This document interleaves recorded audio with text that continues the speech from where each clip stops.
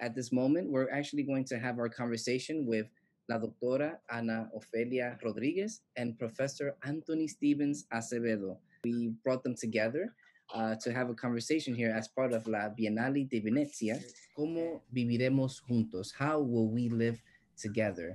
And the first question that we will ask both are, cuando escuchas ¿Cómo viviremos juntos? ¿Qué piensas? When you hear the phrase, how will we live together? How do we live together? What do you think of? For me, it's a very loaded question because I don't know who I'm supposed to be addressing that is close to me, that will live close to me and together with me. Vivir juntos, to me, is really something I have to think seriously about, because I feel that although I'm part of a community that I have served for the past 40 years, sometimes I find myself alien to that community. And because of all the issues with identity, no matter how hard I strive to make myself identify myself as a Dominican, I tend to find people on a daily basis that always question, are you really Dominican? You don't look Dominican. Why don't I look Dominican? Because you look like Afro-Americana.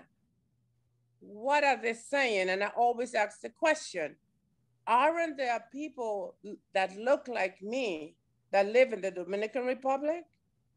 Why I always get this question? Porque tú no pareces dominicana.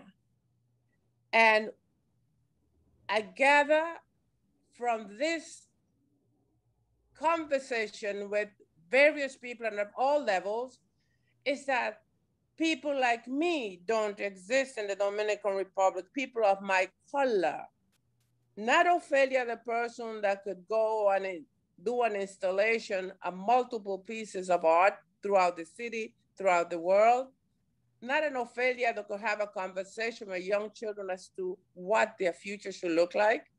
They're looking at Ophelia, this Black woman that should not be representing Dominican Republic. I worry about it because very recently I've seen myself in all these scenarios in Washington Heights particularly. And what I could always reflect back to when I came to the United States. My family came to Brooklyn. My family came to Bushwick. And in Bushwick, we were like borderline with Bed-Stuy. There were no programs for children that didn't speak English. I was already an adult because I came to go to college. I came at 17 and I had already finished high school. But my little nieces and nephews spoke no English. So they had to assimilate rapidly because they were not English speakers, and there was Spanish in a community where folks never saw Spanish children of their color. So when they went to school, there was no bilingual education at the time. I'm talking about 1965. There was no bilingual ed. So these children rapidly assimilated into the Anglo culture because they had to survive. And my family I saw my family surrounded only by African-American or Afro-Caribbean. And when I went to school, when I finally went to the university, the first person that I met was someone from the island of Trinidad that received me. There were other Dominicans. They never got close to me. But I remember that this woman, Allison from Trinidad, and I became best friends. And a young man from Tunisia. But the Dominicans always like step aside because they were all a shade lighter than I, and you don't want to be with somebody blacker than you. Or that's the way I interpreted them. But through the years, after certain accomplishment, I began through Anthony, I met Anthony, not in San Pedro Macorís because he's much younger than I. I met Anthony walking the streets of Seville in the University of Seville. And I saw this young man and I said, he looks Dominican. But we were in different facultades. Yo estaba en la Facultad de Letras, él estaba en la Facultad de Historia. And those groups didn't really meet up, although we were in the same building, but it was separated. And through some young Dominicans, lunatics that came to Sevilla, you remember Onisa Roberto. One day, I ran into these two young men in the post office, and they told me, tú no eres de aquí. Of course, yo no era de allá, yo era una negra en Sevilla. And se me pararon, they stood behind me in the post office, and one said, girls, talk to me. You don't want to talk to me. But I didn't talk to strange men, and I saw these guys are looking like a little cuckoo. But they were very warm. And one of them said, listen, we're going to have a party in 2 days. And we're going to assemble all the Dominicans together. And I want you to come. And I said, okay. So I showed up at the party. And who was there? This young man that I saw in many occasions walking through the university, but on the opposite side of me. And that was Anthony. And from then, we developed this friendship. And when we separated, I came to New York, he came to New York later on, but we didn't know where we were. We never got in touch with each other. And one day, and I'm bringing all this up because that's how I wound up in Washington Heights, because of Anthony. I was a Brooklyn girl, doing everything in Brooklyn. So I took a bus on Fifth Avenue, I remember one day, and it crossed 42nd Street. And who was crossing the street? Anthony. I jumped off that bus, ran, and there I found my soulmate, my little brother, like I used to call him. And through Anthony, I was introduced to Washington Heights. And he really brought me in the Dominicanness, the reason for being Dominican, and for God in each other, and having a conversation with each other as to who we are and what we do in this huge metropolis and what the contribution could be. So that's where my world started, working in the Dominican community, and it was through Anthony Stevens. So that casual meeting, I am on a bus and he's crossing the street, and I jump off the bus and we became los hermanitos de siempre, and we got into a lot of trouble together. But we stayed together, and I try to follow by his example of building communities. So when he asked me, you have to come to Washington Heights, we have all these things. We had a lot of mishaps because we tried to target the community in one way and it didn't work, but we finally found the niche. And that niche came through the Dominican Studies Institute trying to build itself. When we met, there was the Dominican Studies Institute was still estaba naciendo, todavía no estaba bien formado. Y de ahí, from there, we had among the group of people that were in the dialogue or the discourse about the creation of this institute, Guillermo Linares was one of them. And I remember one day, Ramona called a meeting, and it was in Washington Heights.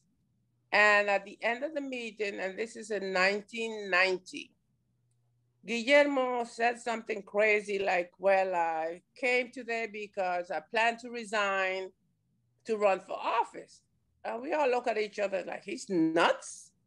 A man so soft-spoken is going to run for office? Well, he did. And to my dismay, I was sitting one day in my office. At that time, I had a fancy job on Park Avenue on Bankers Trust. I was on a 33rd floor, trying to be a yuppie, which I wasn't. But I had aspiration to be a yuppie. Anthony called me to a meeting with Guillermo. And he told me he's Guillermo's campaign manager and that he needed my help. I said, help how? And I went up to give him a hand, and I got stuck because then we saw that the Dominican community was really in crisis. We couldn't stop to think about whether I'm accepted because of my race or not, whether these people understand that we all are brothers and sisters. What we knew that there was a serious problem with drug infiltration, serious assassinations that were taking place, and that the community was in turmoil. And it was one of the youngest community. I don't remember the statistic, but at that time, Washington Heights had it was the youngest community in age of the city of New York. And Anthony believed that we had to save the youth. And the only way we could do it was entering into political dialogue. And that's how it all became. It all began for me. So Anthony could follow up on this. Very interesting. Made me remember a number of things. In a way, I had a kind of somewhat similar experience as Ophelia overall described, in terms of you having a sense of who you are ethnically or how you connect to one particular population or people, and still feeling here and there. Probably Ophelia's experience was harsher than or more intense than mine in that regard. But I also I can easily empathize with what Ophelia described in terms of you, in this case, me identifying myself as Dominican because I was raised kind of similar case of the Ophelia until I was 16 in the Dominican Republic, with the difference that, and I, going to the biography, which is a factor here, actually, I was born to a garment industry Dominican immigrant woman worker here in the United States. So I was born here. I was sent to the Dominican Republic when I was 2 years of age. But I grew up there until I was 16. So basically, 99.9 of my memories in terms of roots are connected to the Dominican Republic. So that's why I primarily define myself as a Dominican person. And so I felt when I came back to New York as an adult. But after having a long experience of residing in Spain. So that had introduced in my life a number of experiences, including the accent in my way of speaking Spanish at the time, after 9 years residing in Spain, which became an issue sometimes when I tried to insert myself in the Dominican community here in New York City. Again, my hometown, but a place where I haven't lived since I was 2 years of age. So actually, I don't think I have any clear memory of my first 2 years here. There's an instance where I think I remember some kind of a place, but I'm not sure. The thing is, I came as an adult with the sense of being Dominican, trying to connect with the Dominican community in New York City. And I learned at the time what it meant for people to ask you, "Are you really Dominican?" Once you told them, because of my accent. And then I also discovered that because I left the DR so early, I had also missed or disconnected myself from some other experiences beyond the speech thing, beyond the way you talk, like what foods you prefer and like. I learned how to eat avocados when I was back in New York. So imagine, until 16, living in the DR, and everybody would eat avocados around me all the time, and I said that thing, I don't like it, so I don't like avocado. So when my fellow Dominicans saw me, heard me speaking the way I used to speak, and then on top, when it came to sit down to eat together, they would see that I wouldn't like to eat avocados. It was like, what? Okay, so you say you're Dominican. Then you speak this funny way, that doesn't. Every now and then you say a Dominican word, but not often. Now you tell me that you don't eat avocados. Come on, you have never. You don't like chivo, and I said no, I don't like goat, and these are just very concrete things. But I could go into attitudes, behaviors, gender relations in terms of how women and men relate, especially when they meet for the first time in certain sectors of Dominican culture, and so on and so forth. I hear Ophelia very clearly when she says how reconnecting with a large Dominican community like the one in the New York diaspora can be a challenge for Dominicans that do not fit the sometimes too rigid definition of what Dominicanness is.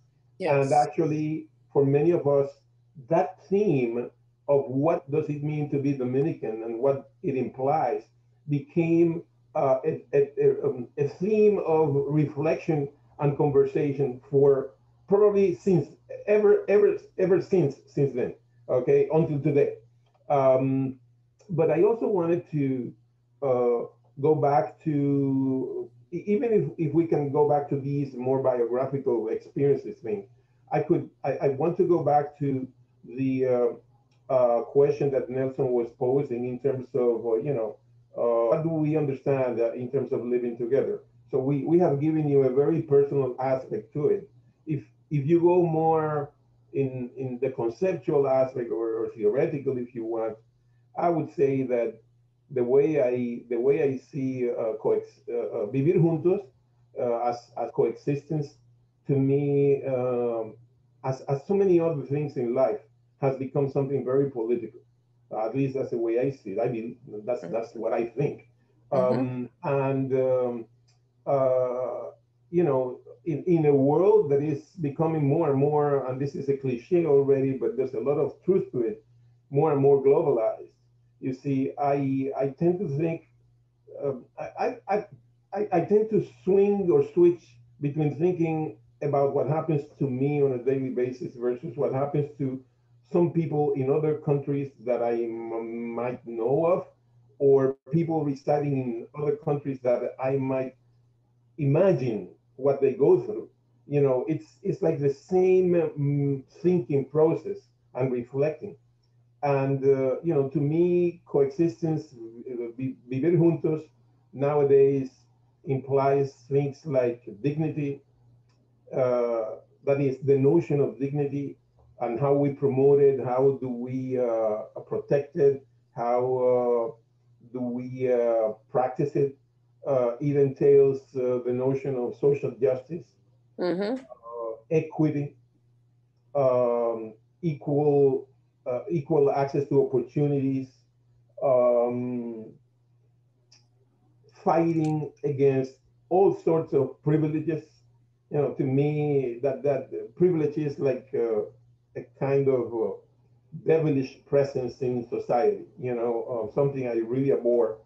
And that to me is something to be constantly dealt with, not one day, not in a conference, not with one law, but in civic daily life. It's part of our struggle, like breathing, fighting privilege, because it's an old heritage historically. So it's like our societies have tried to overcome privilege through law, through certain new values. Obviously, the value and notion of human equality, human rights, a legacy from the French Revolution, égalité, fraternité, But it's like underneath that, we are always tempted to go into privilege.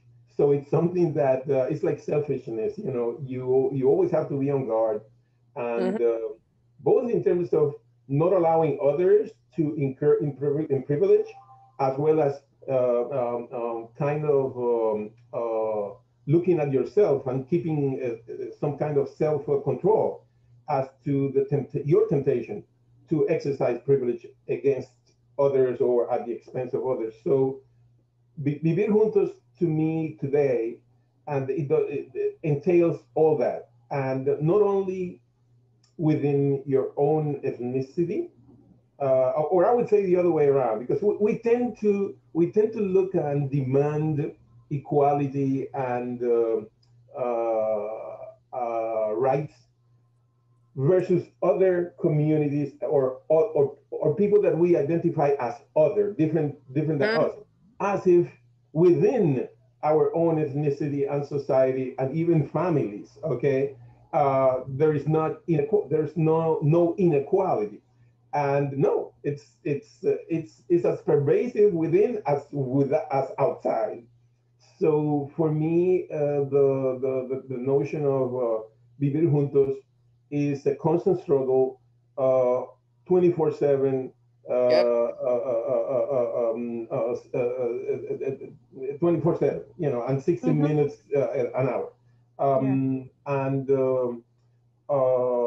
I think is the only, for me, it's the only way to imagine what vivir juntos means, because I can't imagine or accept morally, any notion of people being together without exercising nowadays an effort, because again, it's an ideal. You try, right? An effort to achieve equality, respect, tolerance.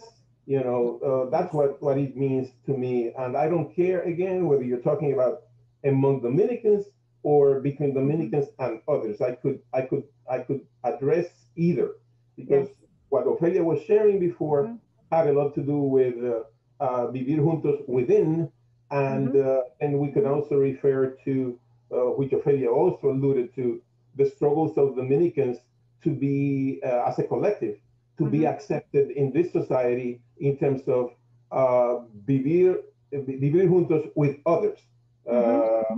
We want to be accepted and included in both areas, within and outside. Anthony and Ofelia, thank you so much. I think that you both, thank you for sharing your stories, and you both bring to the table the role that identity, that color, plays in our interaction with the various spaces, including our own communities, our own families. So we really appreciate your contribution to this conversation by your personal story. So how do you, each of you, think that we can expand those spaces? I think you both hit the, you answered the question of moments that you felt included or not included by your, for different reasons in your own communities, in different spaces. So how do we expand those spaces to be more inclusive? It requires a lot of work, and it requires the participation, the conscious participation of those of us that in academia, when we speak into our students about identity, nationality, how the confusion becomes that you confuse nationality with identity. I am one of those people that I find myself very reluctant sometimes to say I'm Dominican, because I was always labeled Coca-Cola, and it was pejorative. It's still pejorative to me. And I come from a culture, in the Coca-Cola culture, where I know that my people came to work in the sugar plantations, but they brought a whole component of a new socialization type of life. They brought their doctors, they brought their teachers, they brought their lawyers, and they brought the sharecroppers that had to cut the cane. But it was a community built on pride, on delivering to the community in which they lived, enriching that community. But so often we will hear the bloods coming down, un cocol, una cocolita, and it still prevails today. And although the term cocolo, cocola have become generalized, and everybody's using it, even I now will identify myself como una cocola, which I know when I was growing up, when they call you cocola, they were calling you dirt. Because I heard too many times the expression cocolos de mierda. And as a child, I always associated that, like, are we this? And no matter how we live. But there were two groups of cocolos. There were those cocolos that came very fair complexion. And those cocolos had privileges that the dark complexion cocolos didn't have. So this is something that's embedded in the Dominican culture, that if you light skin, you're no longer a cocolo. Nobody gonna call you cocola, Dominicana. I have cousins that are Dominicanos, but those are not, like my mother's group. My mother was very Africanoid. My father was a mixed cocolo, but his family were not cocolos. They were Dominicans. My mother and her tribe, we were cocolos, except two of my sisters that were light complexion. Nobody would call them cocolo.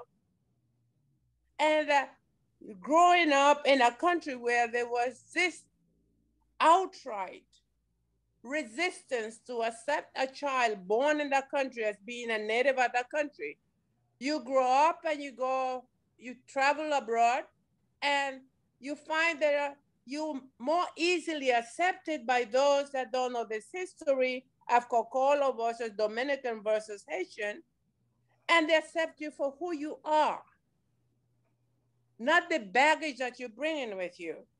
So although I am at an age where I'm retired now, and I really have tried to give to the Dominican community here and in Dominican Republic the most I could give, I still carry this weight on my shoulders.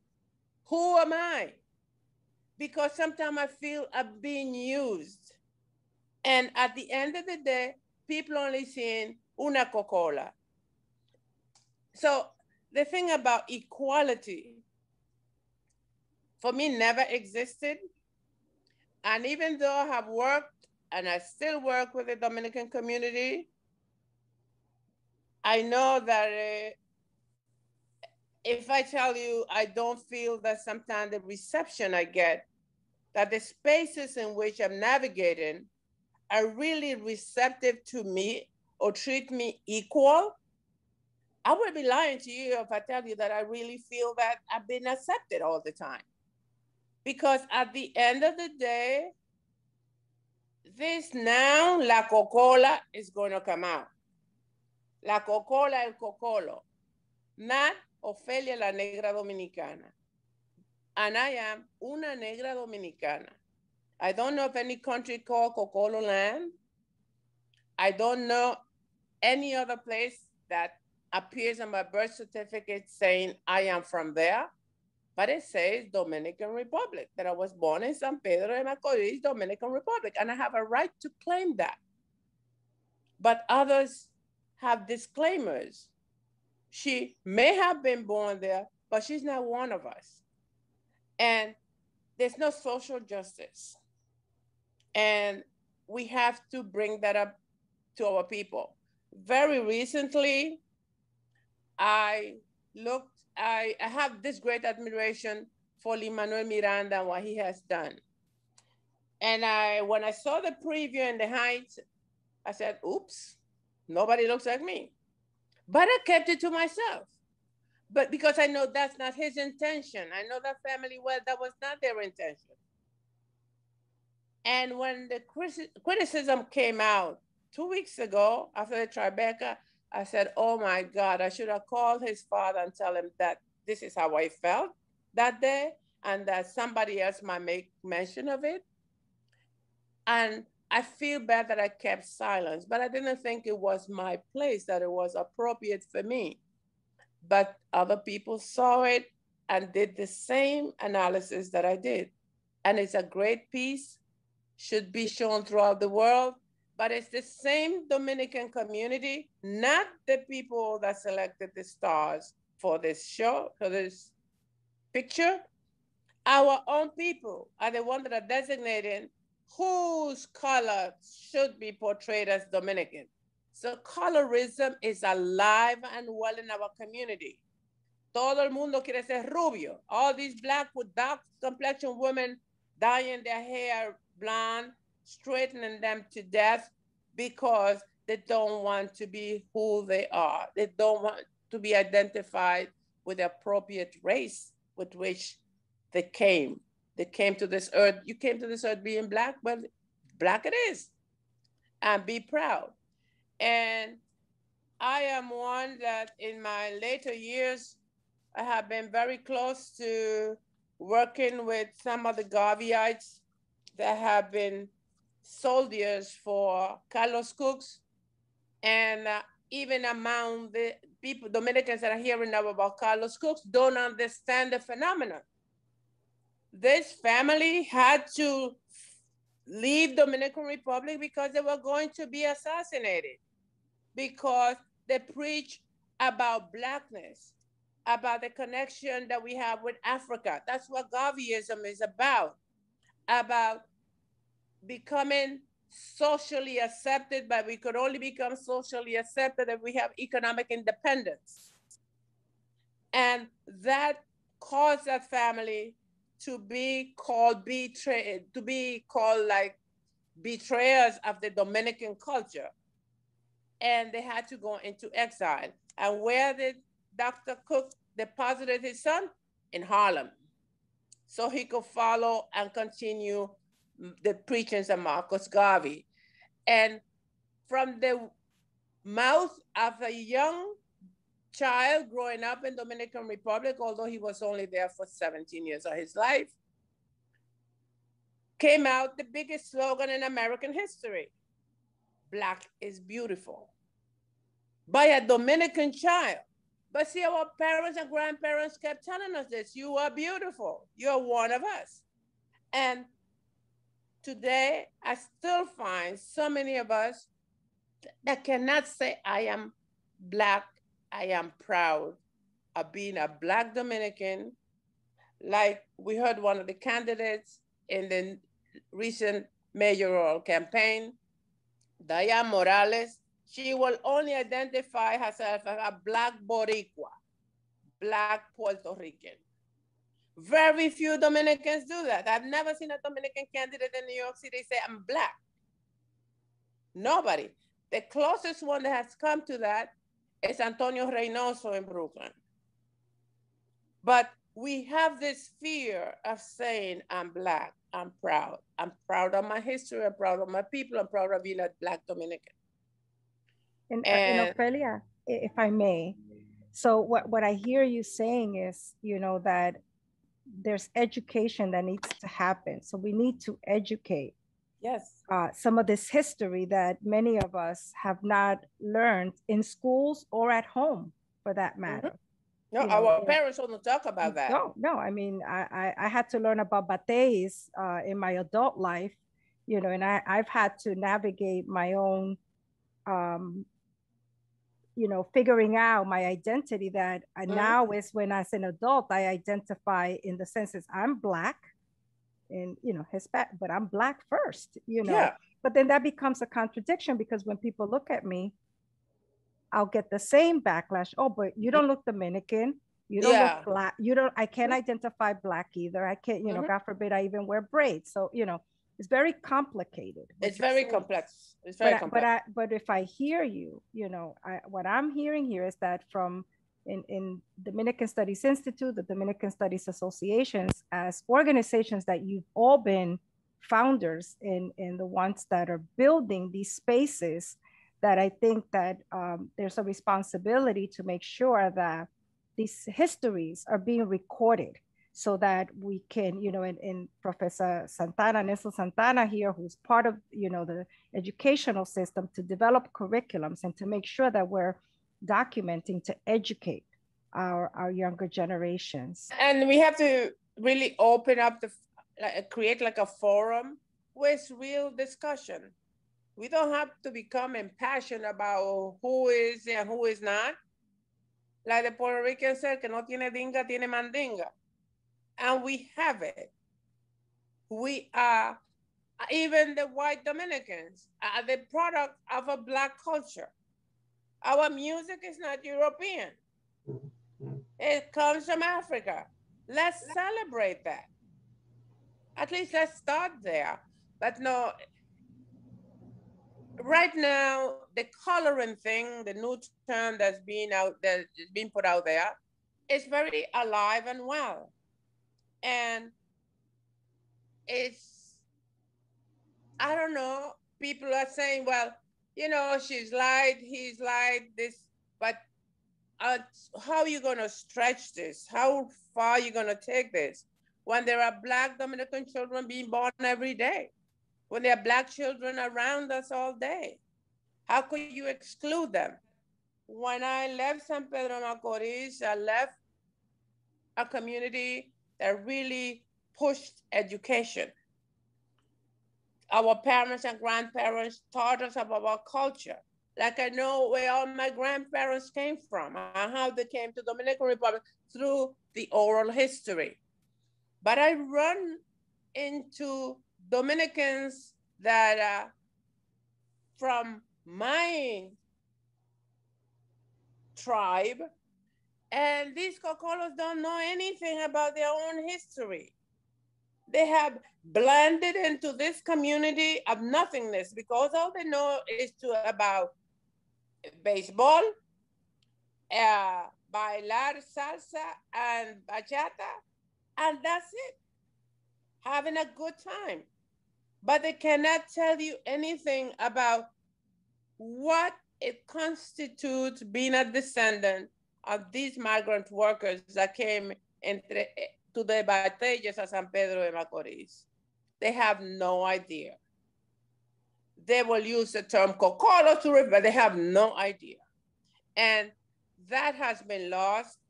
We lose in our culture day by day. We just lost Nadal.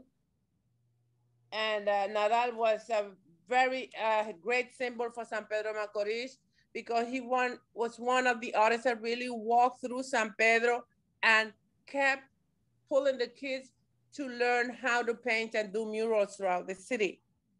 And I'm not a great guloyista because among the Macorizanos, the Cocolos, there was also a class division.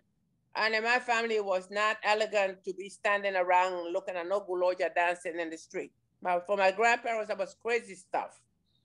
But that's part of what the culture that we brought with us from the other islands. And Nadal fomented that. And he's now gone. And whenever I look around, I'm saying one less is gone.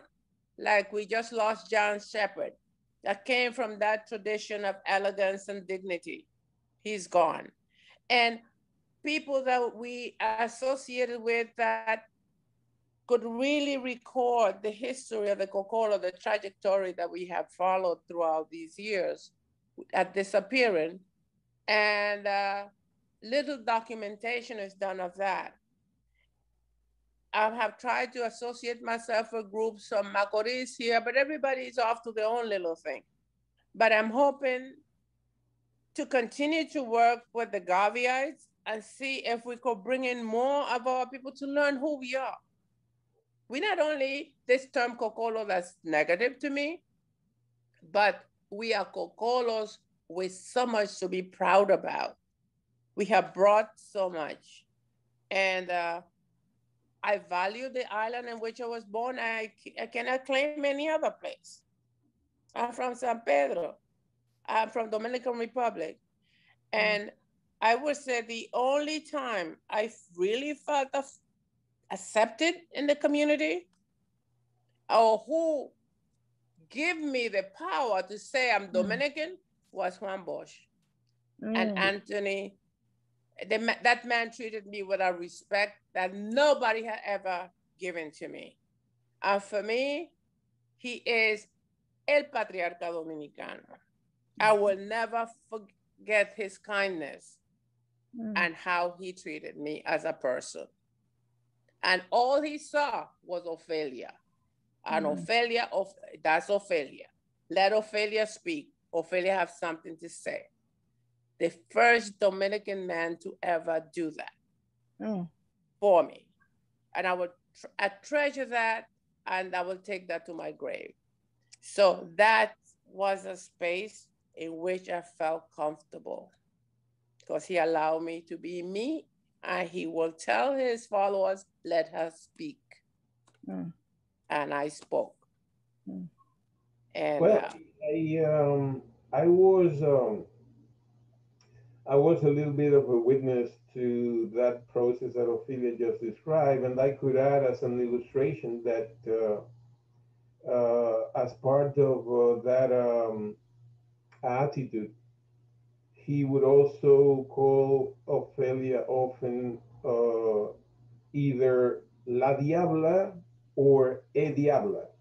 And I think he always meant that, as many Dominicans do, as a compliment. Believe it or not, given, considering what the devil means, but still, he would use that term or that nickname to refer to Ophelia's immense amount of skills and dedication and wisdom and ability to solve problems and deal with people. And I can attest, aside from that, to this attitude of respect that Ophelia was referring to, that coming from a person like Juan Bosch is something that one would really treasure. Anybody who met the man, right? And this was a Cibaeño, very light-skinned white man, but a very educated, a very what would be the word to describe that?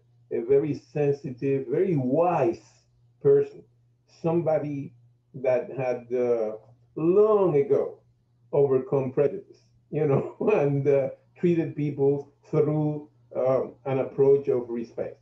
Besides everything else that he was and he meant, we're talking about these very interpersonal day-to-day dynamics. So I can attest to what Ophelia was saying in terms of that experience.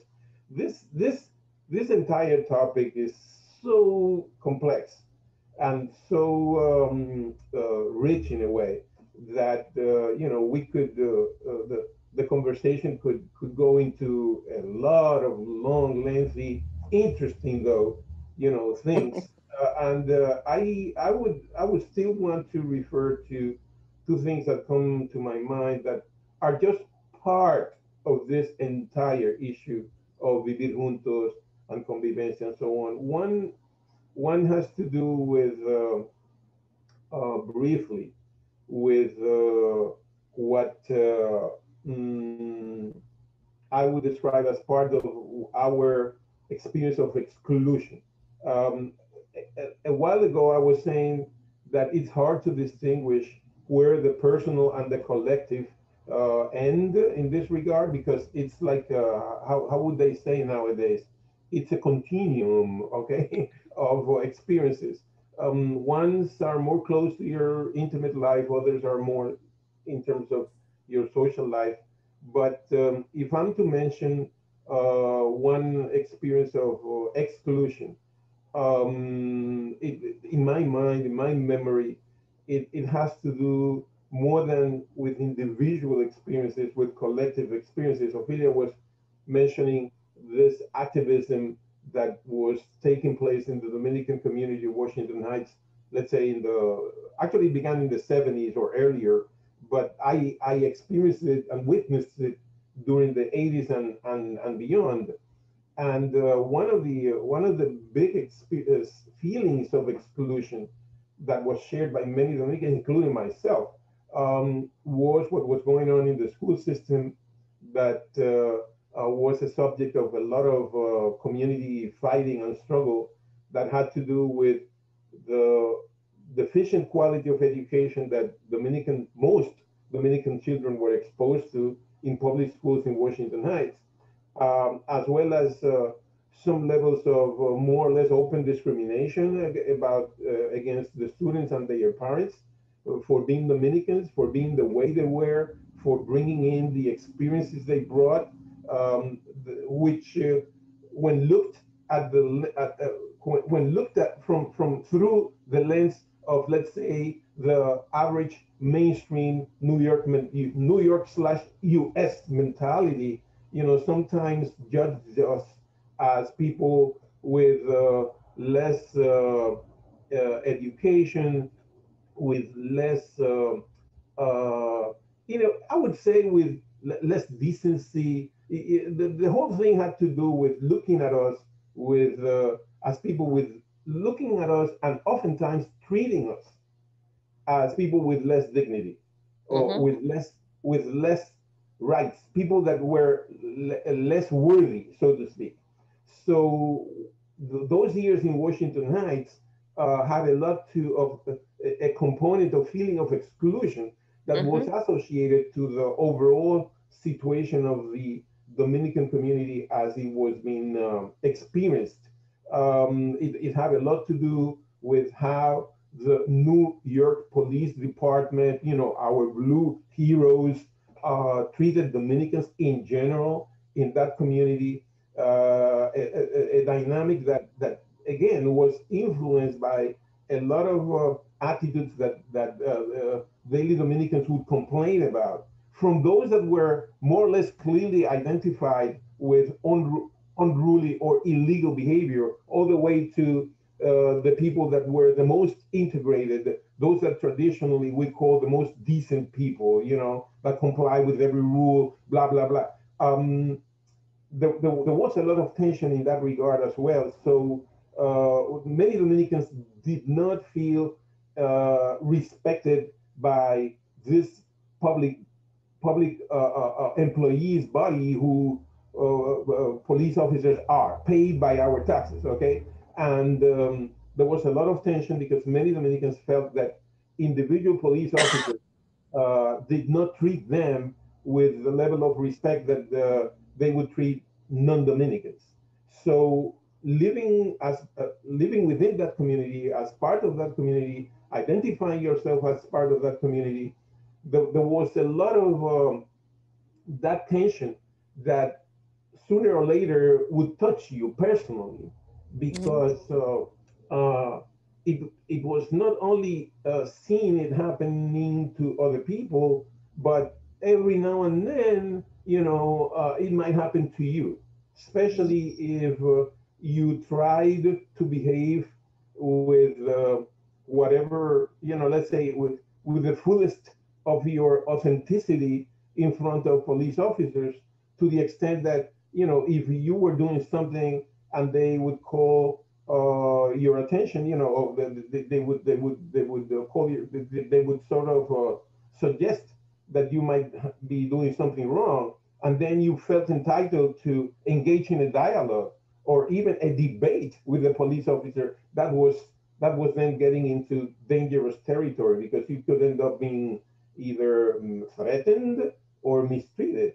So the experience of exclusion that we can talk about, or some of us talk about, is not only individual, it's also collective. Again, I couldn't tell you where the line ended between the feeling of individual exclusion and collective exclusion, though I would tell you that probably those days, in my case, it was more digesting the vibrations of the collective exclusion, because in my own intimate daily life, I didn't experience it that much, or so I thought, because that's another question when you are living through these kinds of prejudiced, loaded situations.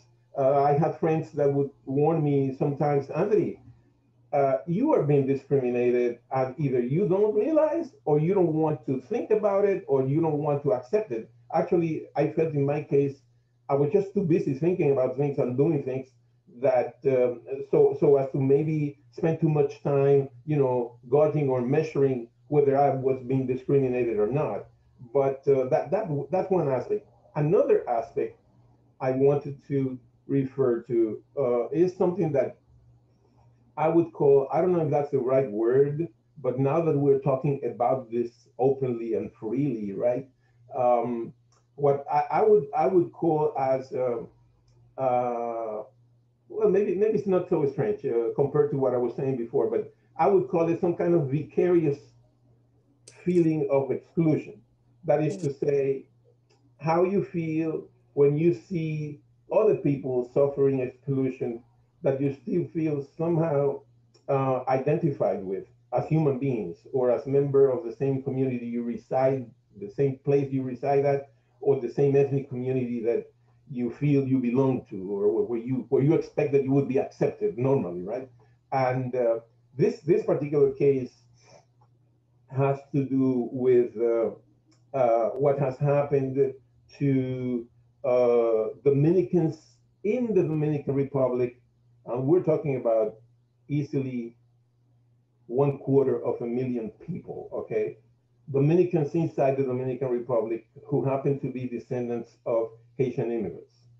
We're talking about, again, about 250,000 people, fourth, fifth generation of immigrant Haitian workers that either came on their own or, for the most part, insofar as I know, were actually brought, enticed to come to the Dominican Republic to work, especially initially in the sugar industry and later on in other areas of the Dominican economy.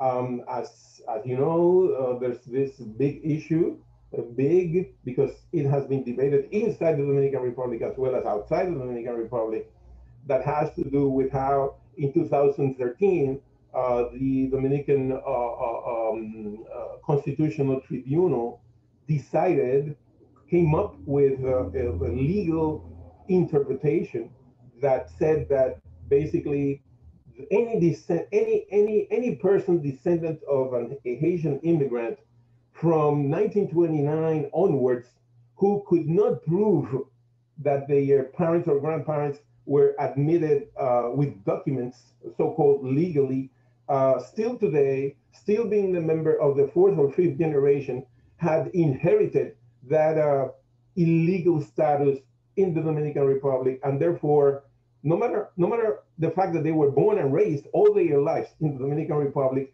for several generations, okay, that they were no longer entitled to Dominican nationality and citizenship. To me, that was a huge issue, a huge experience in my life when that happened, because basically, those of us that are the children of Dominican migrants abroad, whatever place in the world you're talking about, because as you know, Dominicans are nowadays spread throughout half of the planet, right? If not more. So here you have the challenge that this situation where, as the child of a Dominican immigrant mother born in the United States, the US legislation so far, because I don't want this to sound like I'm romanticizing what the United States is and its legislation and its constitution. Those of us that are more or less, informed, we know that as any other country in the world, there's a lot of bright things as well as a lot of shadowy, dark things, ugly things, offensive things in U.S. History. So let's leave that aside clear, from the start.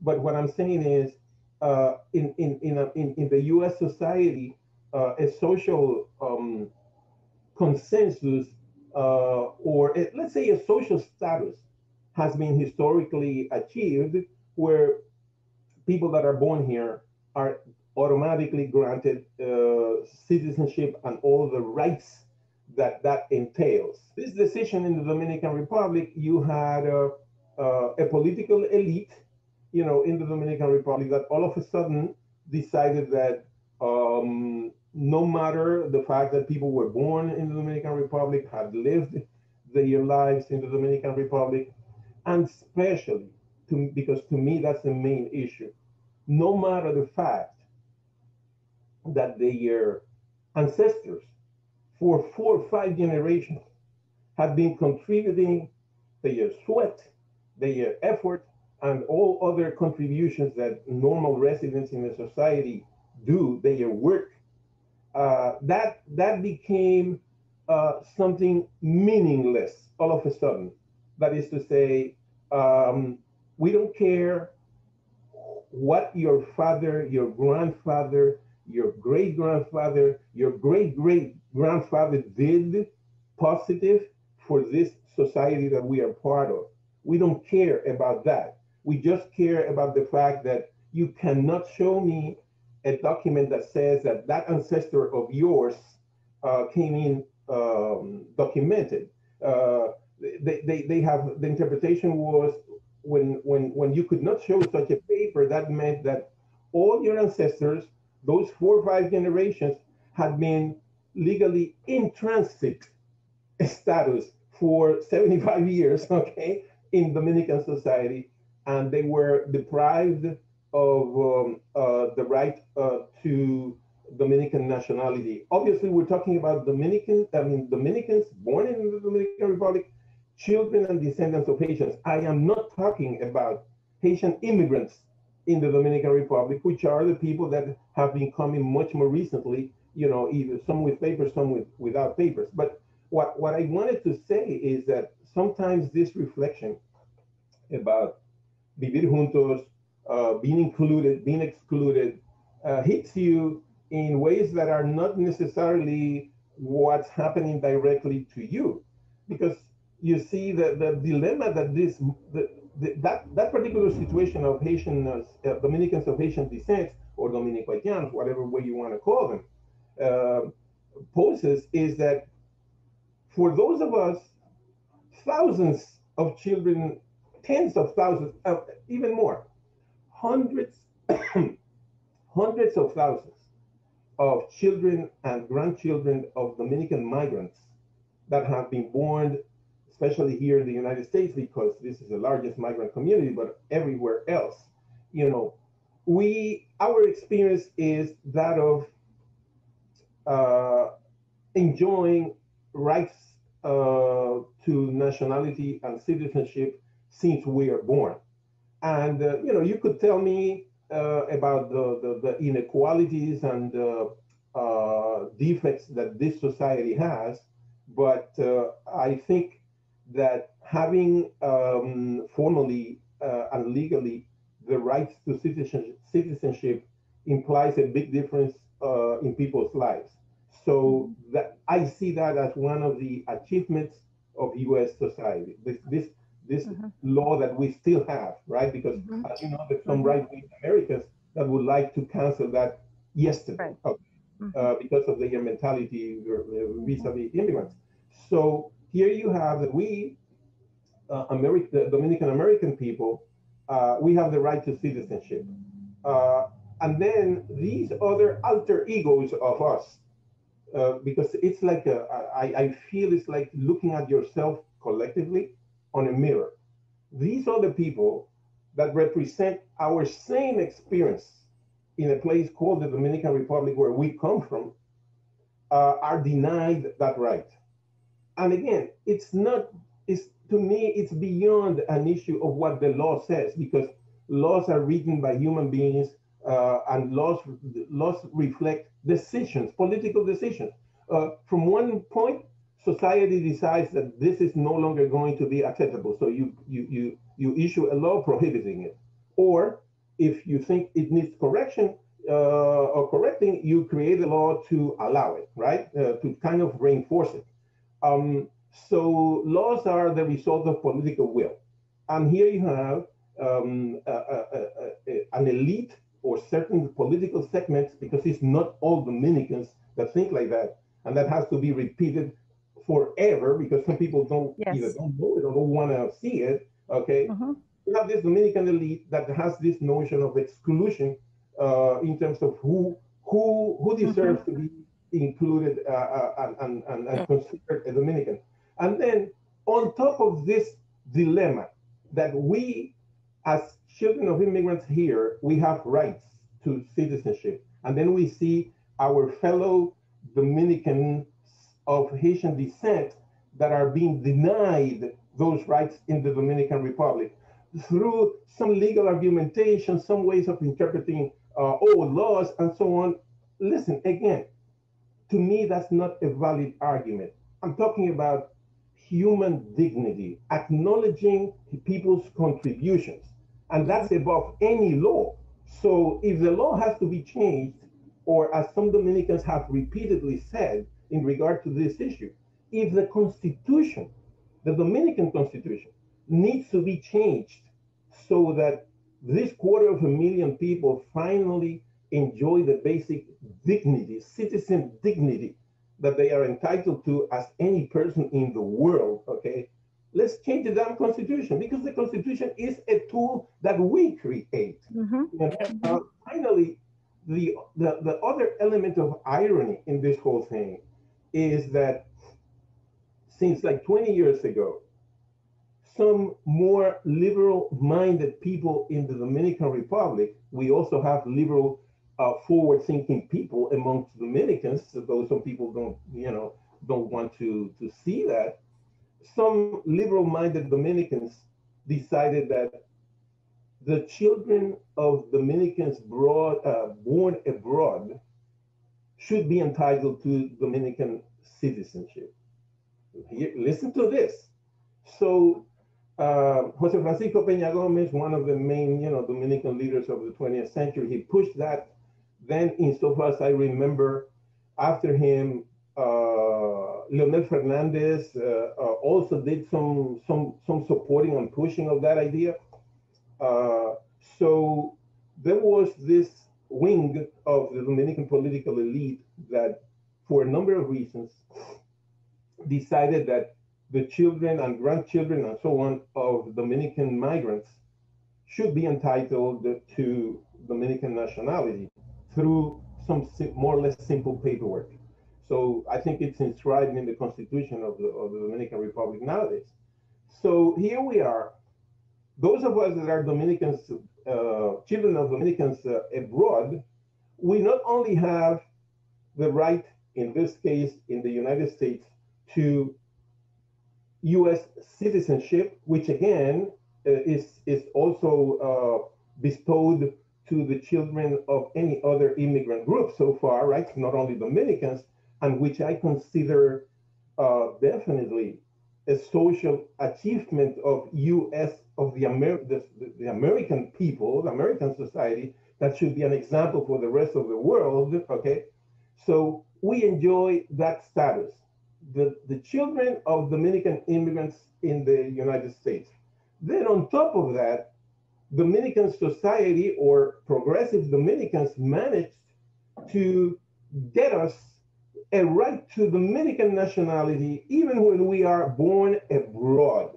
There's this sense that Dominicanness should be kind of transmitted transgenerationally and detached from territorial concerns. So no matter where you're born, where you were raised, I guess by implication, though it's not being reasoned explicitly, nowadays, if we were to be born on the moon, for instance, which is an outside territory, we would still be entitled to Dominican nationality there, right? That's the way I kind of see it.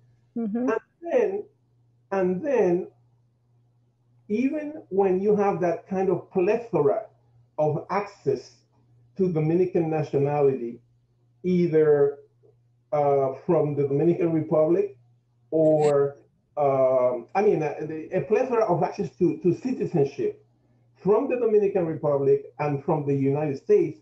So we have this kind of double access to citizens' dignity, right? Provided to us by the US society and provided to us by the Dominican society, the Dominican state. When, in contrast to that, here we have an entire segment of the Dominican population living there for generations, being born there, raised there, with no experience of migrating anywhere. That is to say, they don't know Haiti, they don't know any place else besides the Dominican territory. And they are being denied the right to citizenship. To me, that whole experience was, in a way, a life kind of changing experience. I'm still kind of trying to assess that, but my view of the world changed forever once that happened, and therefore my sense of definition of Dominicanness, but not also Dominicanness, belonging to an ethnicity, that it pushed me to reflect on much more universal aspects of this whole conversation that we are having, so that, after reflecting and being worried and upset about this whole thing, I have ended up with the notion that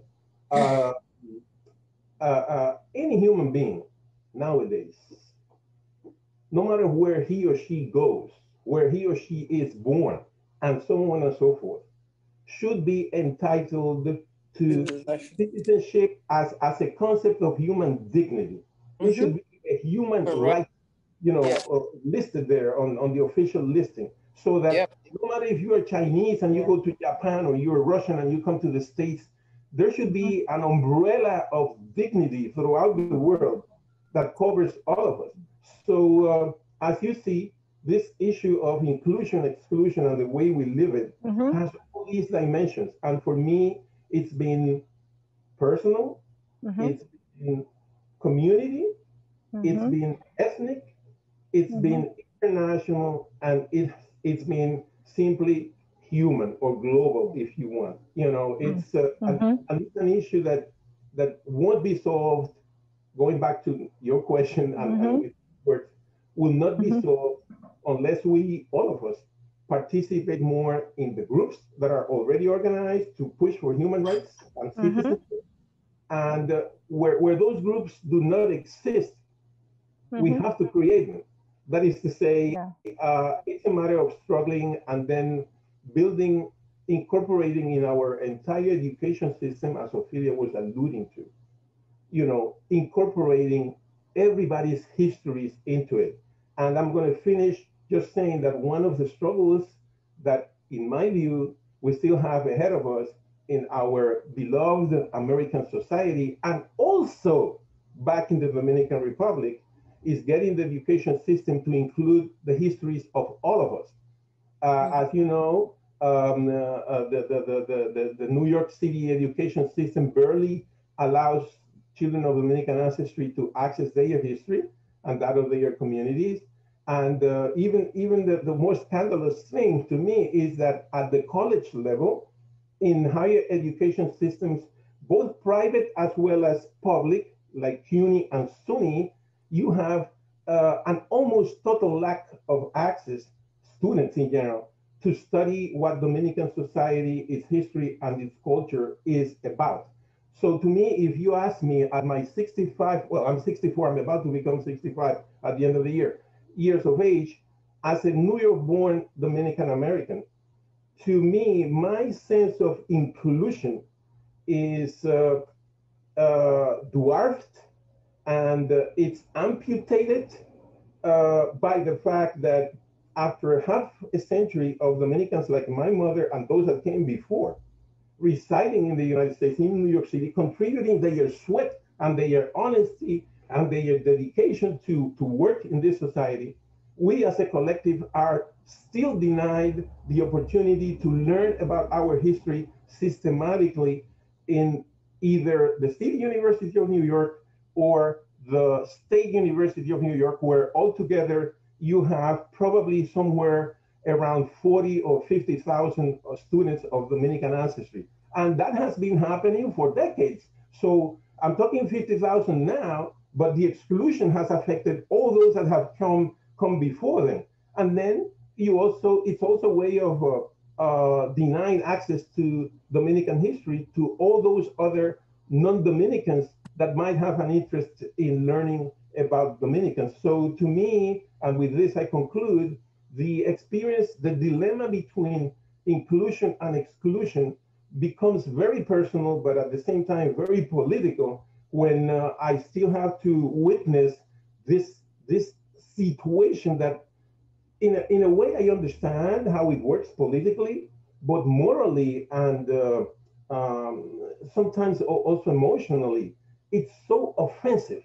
So while American society is providing me now, for instance, access to retirement as a former employee, as part of my citizens' rights, I have to still deal with this very concrete way of exclusion that has affected me when I was a student in CUNY and continues to affect thousands of Dominican American students that cannot have access to Dominican, I mean academic access, to learning about Dominican society and Dominican culture, because the people that control the political system that oversees the universities and the people that lead the university system and the people that lead the colleges, especially the departments, have never had an interest in Dominican culture or history as to acknowledge it as a matter of teaching. And whenever there has been a little attempt of trying to push for the creation of such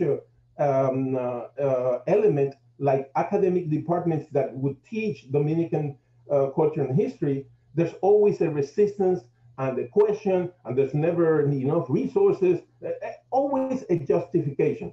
So this is to me what exclusion versus inclusion means today most immediately to me. The fact that and young Dominicans and Dominican children are not given by New York City nor New York State the opportunity to access their culture. And as Ophelia was saying, when you don't create elements to tools to help young people connect and learn and understand their historical background, you're condemning them to live a life where they don't know who they are, and maybe they will live with a sense of self-dignity a little bit weak or questionable, because you are bombarded all the time by a society that questions who you are.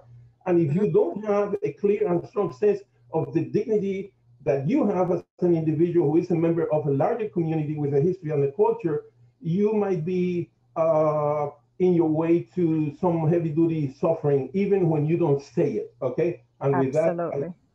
that, and thank you. Yeah, thank you so much, both. Anthony, as you mentioned, and Ophelia, I mean, this conversation is deep. We can go on forever.